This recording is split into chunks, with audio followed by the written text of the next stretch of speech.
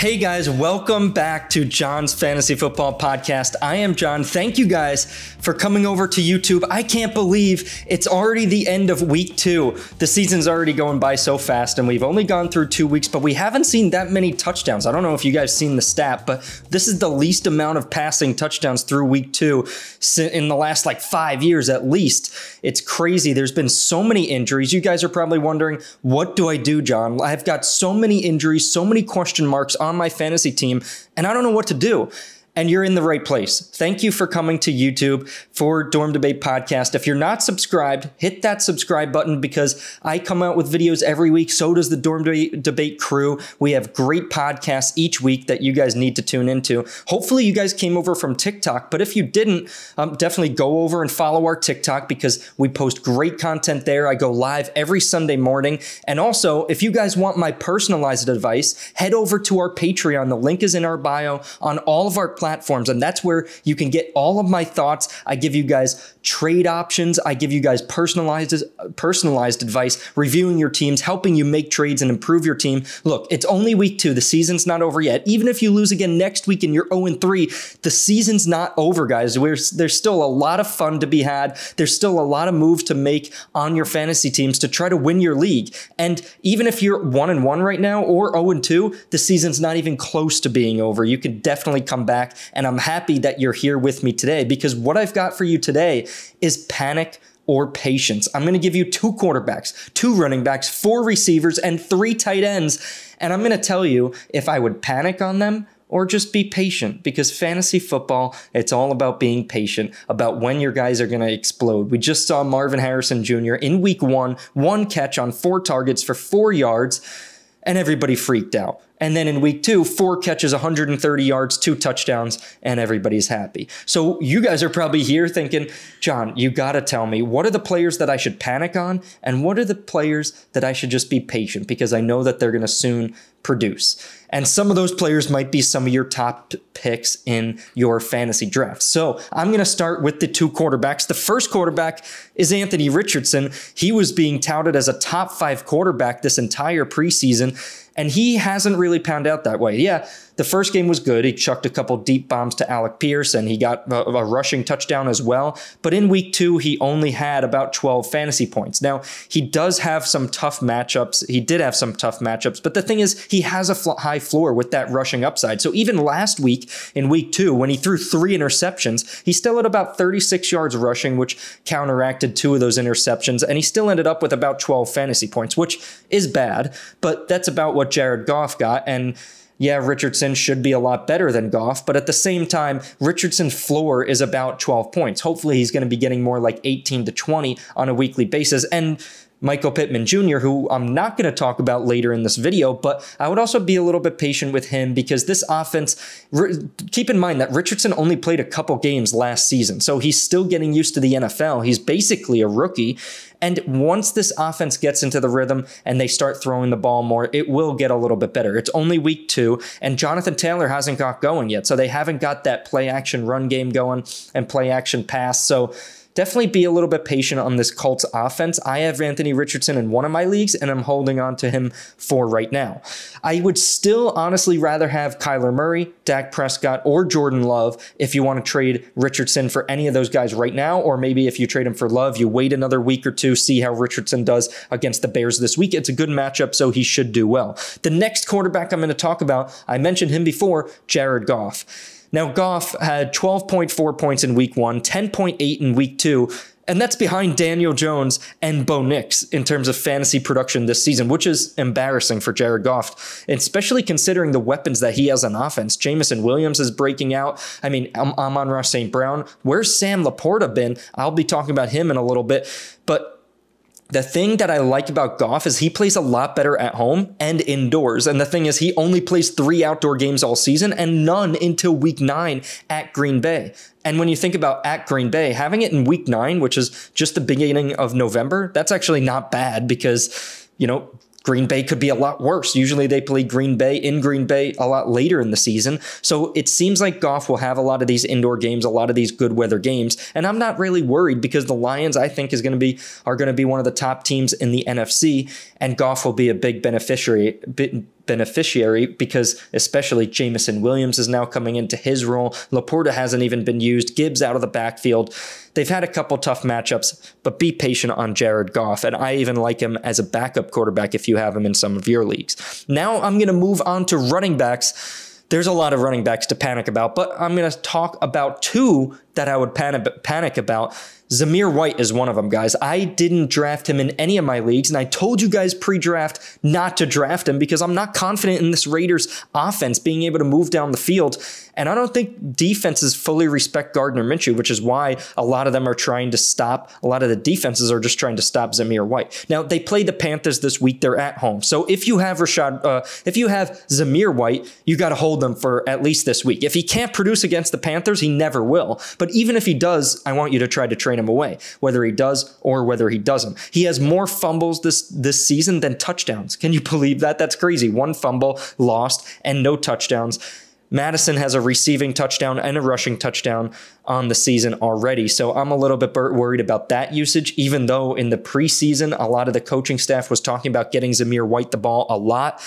I'm really concerned about Zamir White. And while I talk about all these players, guys, what I'm going to do is I'm going to make a post on Patreon this week telling you guys trade targets, and I'm going to update that post next week after week 3. So if you guys want my advice and you're like, John, okay, you're saying panic on a lot of these guys, but who do I trade them for?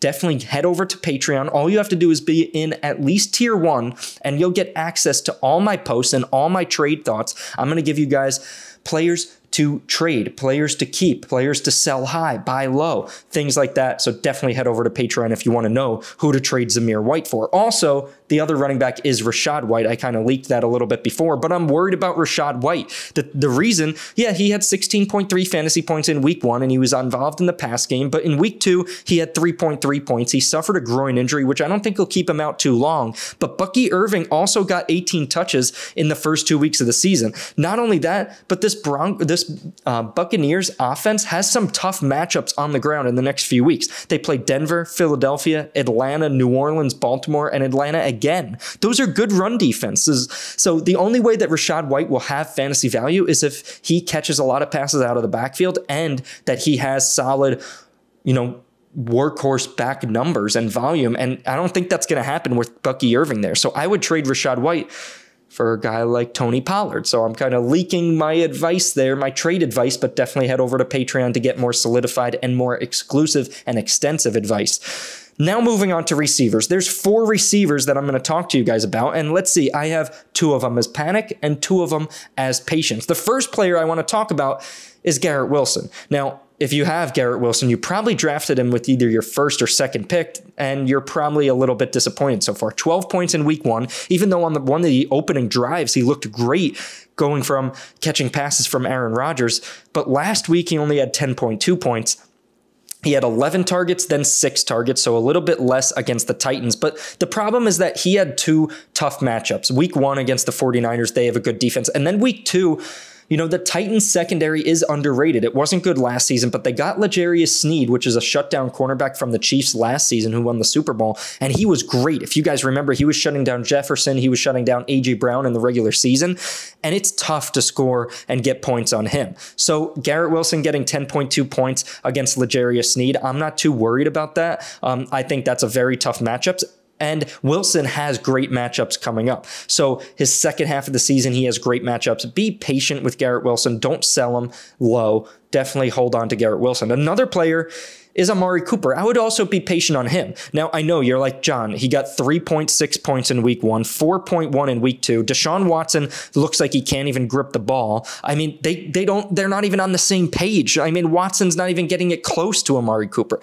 I hear you. But the next 4 weeks, Amari Cooper has great matchups. He plays the Giants, the Raiders, the Commanders, and the Eagles. All 4 of those are bottom 10 defenses and bottom 5 pass defenses. For the Raiders are bad pass defense. The Commanders are probably the worst pass defense. And then the Eagles are probably the second worst pass defense. So great matchups for Amari Cooper. He's going to produce in these 4 weeks. Don't worry. I have full confidence in him. I wouldn't start him this week against the Giants just because I want to see him and Deshaun Watson connect a little bit first. But then against the Raiders, maybe against the Commanders, watch out. He might be a weekly pick that week against the Commanders if I see some good things between him and Deshaun Watson in the next couple weeks. But the good thing about Amari Cooper is he got 9 targets in week 1, 8 targets in week 2. So even though Deshaun Watson's missing him, he's trying to get Amari Cooper the ball a lot. So I would keep Amari Cooper for now. Now, 2 players and 2 receivers that I would panic on, Tank Dell and Christian Kirk. I'm going to start with Christian Kirk because it's probably one of the more obvious panic buttons that you're hitting. I mean, Christian Kirk wasn't going as a top receiver, but we all thought that he was the top receiver on the Jaguars, and it's quickly become Brian Thomas Jr. And I know Evan Engram didn't have a good week 1, and in week 2, Evan Engram was a late player to be ruled out before the game.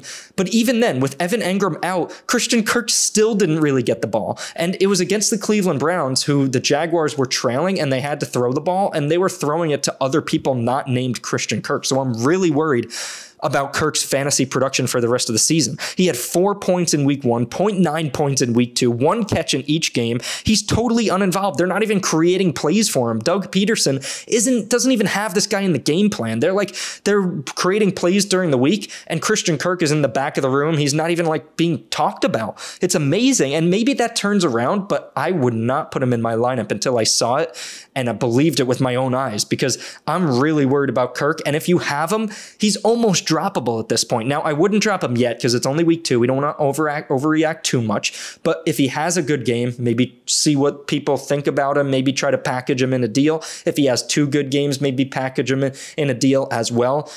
I mean, I would try to get this guy off of my team as soon as possible, because it's clear that Brian Thomas Jr. is honestly a better fantasy option than Christian Kirk right now.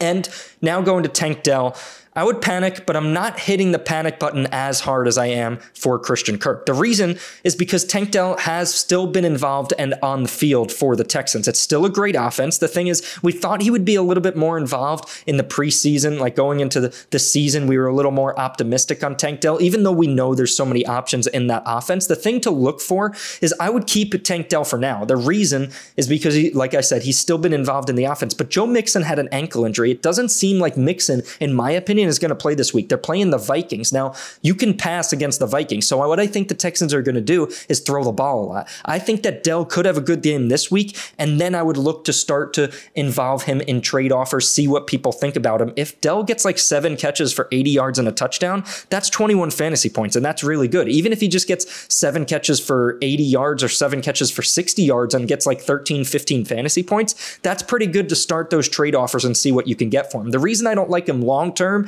is because, like I said, Nico Collins is the 1, Stephon Diggs is the number 2, and when Mixon is there, they're going to be using him out of the backfield as well. So the thing about Tank Dell, 8.9 points in week 1, 2.3 points in week 2, but he did have some rushing attempts. He had 7 targets, then 4 targets, but in week 2, when he had 4 targets, he also had 3 rush attempts. So I like that involvement. The thing is, he's on the field and he's running a lot of routes. So he's out there. Stroud's just not looking at him yet. Now, that will change because defenses will shift coverage towards Nico Collins and Stephon Diggs, which will open up Tank Dell. So don't completely panic yet, because the thing is, it's just a matter of time before Tank Dell has an 8-catch, 100-yard, and a touchdown game, which is 24 fantasy points. It's just a matter of time before that happens. We just got to wait for that to happen and then maybe start to involve him in trade talks. Even preseason, I was telling you guys that I'm not drafting Tank Dell on any of my teams just because of that inconsistency. It's tough to predict when one of these types of players will go off and you can put him in your flex,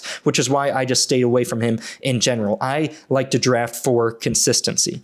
Now I'm going to move to the last position group, which is tight end. And I kind of hinted before that I would talk about Sam Laporta, and I'm hitting the panic button on Laporta. The reason is because Jameson Williams has really stepped up in this offense and taken on a bigger role. They're getting him the ball a lot, and it seems like he's taking the role that Laporta had last season, which was second to Amon-Ra St. Brown. St. Brown had a great game in week 2 after having a dud in week 1, but Laporta still wasn't involved. 8.5 points in week 1, 3.3 in week 2, and it depends on, the build of your team and the situation that your fantasy team is in. Now, if you're 2-0 and you have a lot of other good pieces, you probably don't need to trade Laporta. You could be like, all right, I'm fine because I'm 2-0, so he hasn't really affected me yet. The other parts of my team are solid, so I don't need to trade Laporta for, another solid player. So I'm just going to keep Laporta, and that's totally fine. I'd be fine with that. But because of all the injuries that have happened, there's been so many injuries in week 1 and week 2, I think that you guys probably need to trade Laporta away. Now, hopefully you could find a trade partner in your league that still likes the name Sam Laporta because of what he did last season. He was the overall tight end 1 last season. So hopefully you could find somebody that still likes Laporta and sees the upside.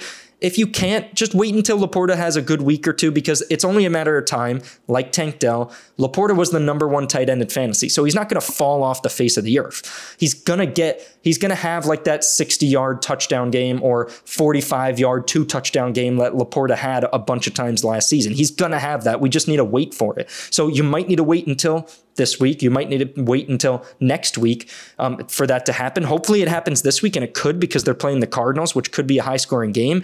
But once that happens, depending on the build of your team and the situation you're in and who your backup tight end is, you might want to do that trade. Now, one thing I will say is in one of my 12-man leagues, I have Zach Ertz at my tight end spot, and he's gotten me, I think, 5 points in week 1 and 8 points in week 2, and I'm 2-0. Like, that's totally fine for me, getting 5 points and 8 points. And Zach Ertz is one of those guys you can easily just pick up. And I could even stream a tight end depending on the matchup. Hunter Henry was available in that league. I'm sure everybody's going to waiver for him now.